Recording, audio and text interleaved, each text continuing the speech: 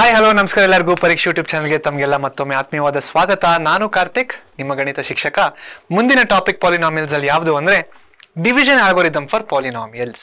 So division algorithm for polynomials ನ ತಿಳ್ಕೊಳ್ಳೋಕ್ಕಿಂತ ಮುಂಚೆ ನಾವು ಡಿವಿಷನ್ ಆಲ್ಗೋರಿದಮ್ ಫಾರ್ ನಂಬರ್ಸ್ ನ ತಿಳ್ಕೊಳ್ಳೋಣ, ಆಯ್ತಾ?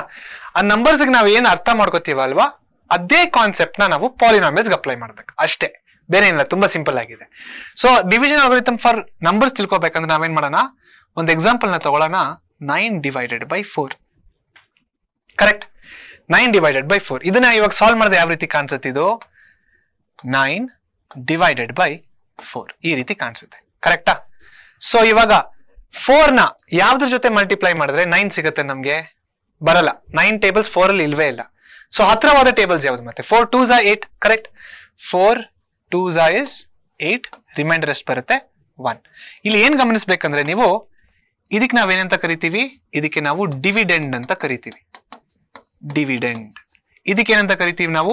ಡಿವೈಸರ್ ಅಂತ ಕರಿತೀವಿ. ಡಿವೈಸರ್. ಇದಕ್ಕೇನಂತ ಕರಿತೀವಿ ನಾವು?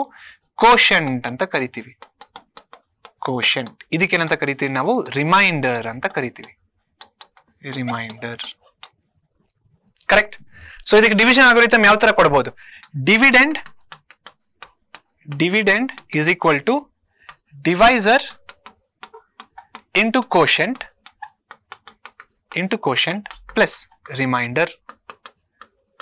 ಇದು ಡಿವಿಷನ್ ಆಲ್ಗೋರಿದಮ್ ಫಾರ್ ನಂಬರ್ಸ್. ಇದು ಅರ್ಥ ಆಗ್ತಾ ಇಲ್ವಾ? ಇದು ನಂಬರ್ಸ್ ಹಾಕಿ. ಹಂಗಂದ್ರೆ ನಂಬರ್ಸ್ ಯಾವ ರೀತಿ ಹಾಕ್ಬೇಕು? ಡಿವಿಡೆಂಡಿನ ಜಾಗದಲ್ಲಿ ಏನಿದೆ? 9, ಕರೆಕ್ಟಾ? ಡಿವಿಡೆಂಡಿನ ಜಾಗದಲ್ಲಿ 9 ಇದೆ. ಡಿವೈಸರಿನ ಜಾಗದಲ್ಲಿ ಏನಿದೆ? 4. ಕೋಶಂಟಿನ ಜಾಗದಲ್ಲಿ ಏನಿದೆ? 2. ರಿಮೈಂಡರಿನ ಜಾಗದಲ್ಲಿ ಏನಿದೆ? 1. 9 ಈಕ್ವಲ್ಸ್ 4 2s ಎಷ್ಟು? 8. 8 plus 1 9. 9 equals 9. ಅರ್ಥ ಆಯ್ತಾ ಇವಾಗ?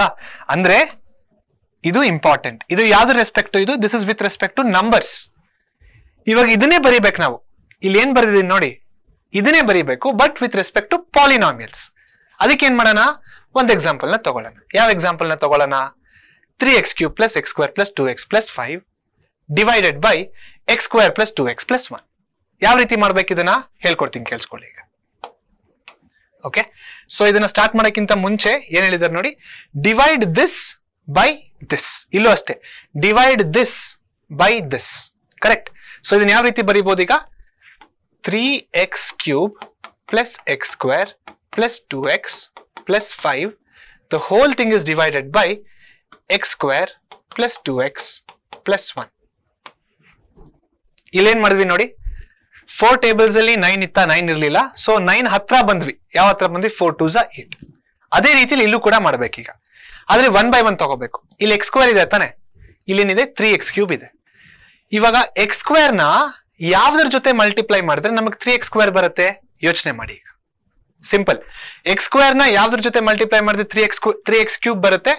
ಮೊದಲನೇದಾಗಿ 3, ಯಾಕಂದ್ರೆ ನಮಗೆ 3x³ ಬರ್ಬೇಕು.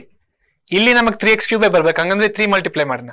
ಸೊ x² ಇಂಟು 3 3x² ಆಗ್ತಾ ಇದೆ. ಅದ್ರ ನಮ್ಗೆ ಏನ್ ಬೇಕು? 3x³ ಬೇಕು. ಸೊ 3x ಜೊತೆ ಮಲ್ಟಿಪ್ಲೈ ಮಾಡೋಣ.